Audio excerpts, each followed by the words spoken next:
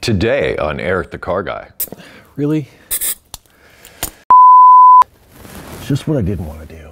It's never gonna work. Yes! These things work better if I put them on my ears. Why can't you just come out? Greetings viewers, Eric the Car Guy back again, and I'm still working on my 2000 Integra Type R. Last time we removed the fuel tank and some other rusty parts from the rear suspension. Since I've seen you last, I did some cleanup work on the front suspension and those components, but it's been a little too cold to paint. But these things are all prepped out and ready for paint, and that's what I plan to do next with these. However, today, what I'd like to do is go back underneath the car and see if I can get the rest of that rear suspension out, because I know it's going to be a fight. And you're probably going to enjoy my suffering. You're welcome. The parking brake cables are laying around underneath there, and I keep getting tangled up in them, and I'm one fastener away from removing them. I'm going to do that. I lied, it's two fasteners.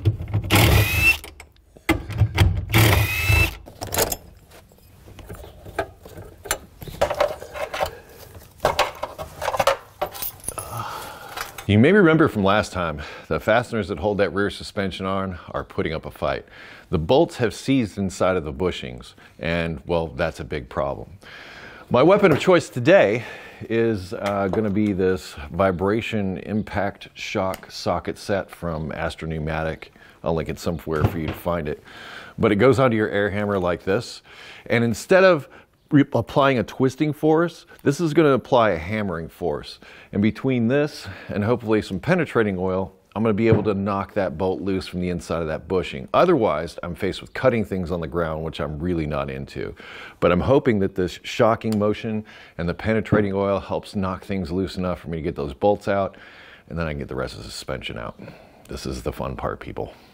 This is the impact gun that I was using last time from Milwaukee. This time, well, we use the big guy. This guy's got a lot more torque.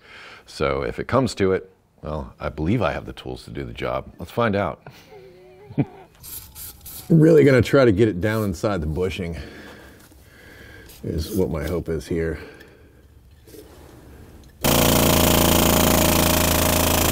mean, you can see that it's busted loose from the backside, so it's come loose there, but it is not coming out of that bushing.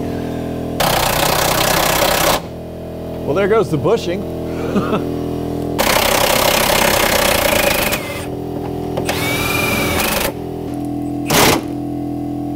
Well, that bushing's spinning too. Okay. That sucks. Diamond tipped.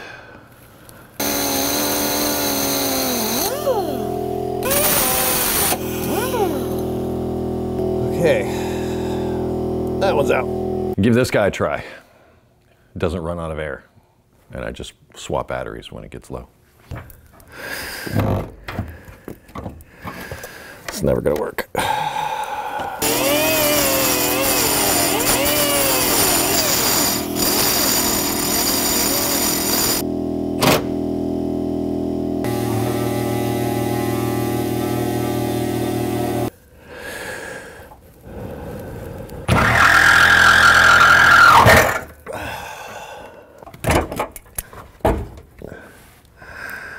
Take that.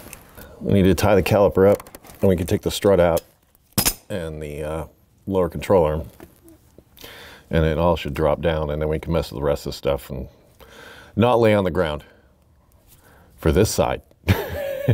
Still got to do the other side.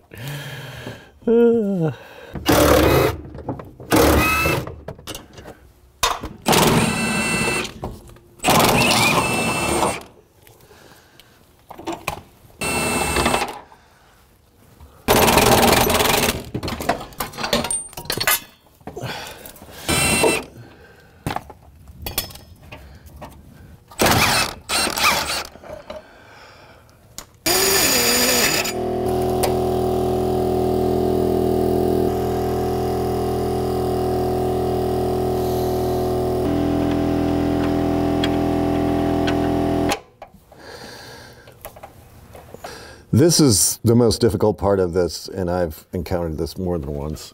And you might have even seen me do this in previous videos.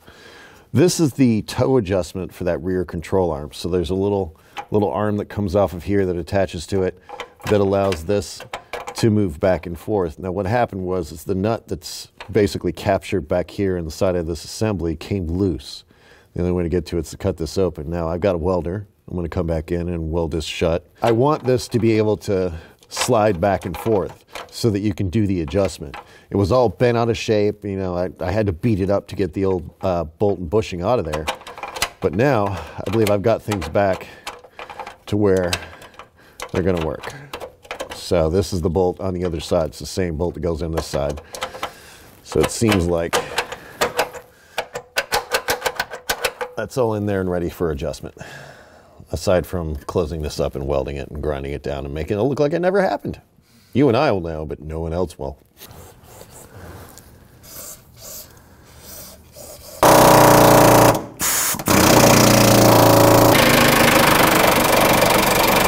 Yes!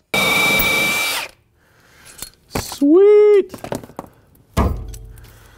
Oh, that is very promising.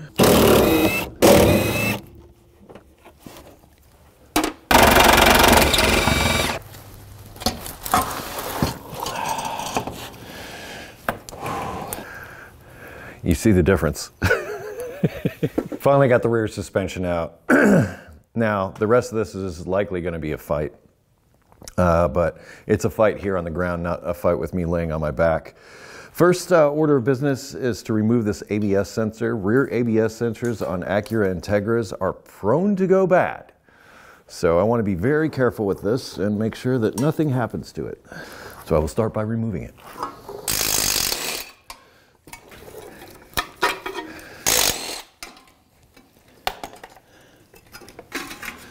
Okay, we're going to be very careful with this guy.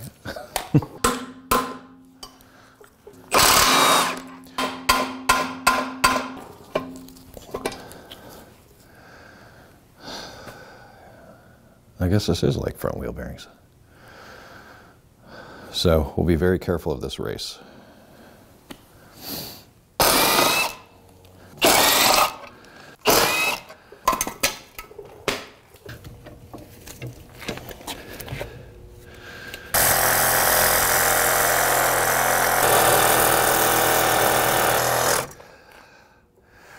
That blade's done. Must be that penetrating oil took hold.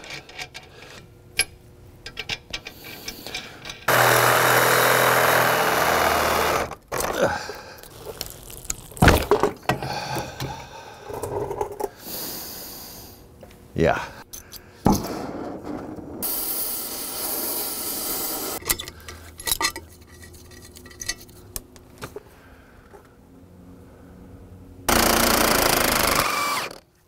It's a victory every time that happens.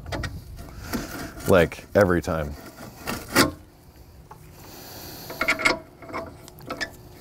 I have new ones of these. At least now it's easier to cut. So I can cut on that side, I can cut on that side. I can cut on that side, I can cut on that side.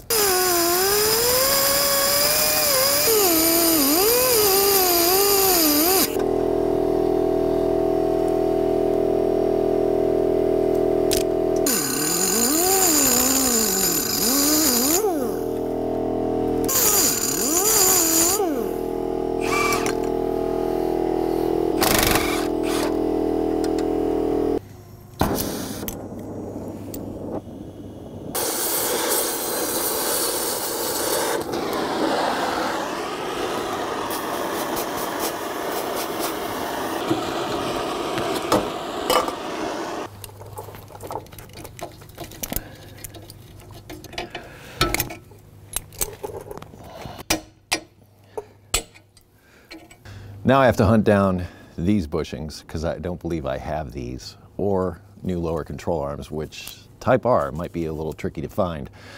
Either way, I'm happy to have all this finally apart. The next thing I'm going to do is clean this stuff up, and I also want to replace these trailing arm bushings, which, FYI, the ones I got are for a CRV, and if you're not in the know, most of the parts for a Type R are CRV, including these rear trailing arms. So, if you're looking for parts and you can't find them for a Type R, you might be able to find them for a CR-V. I'll show you those part numbers here in a second. Anyway, I hope you enjoyed the fight today. If you have automotive questions, EricTheCarGuy.com is always there for you. Be safe, have fun, stay dirty. I'll see you next time.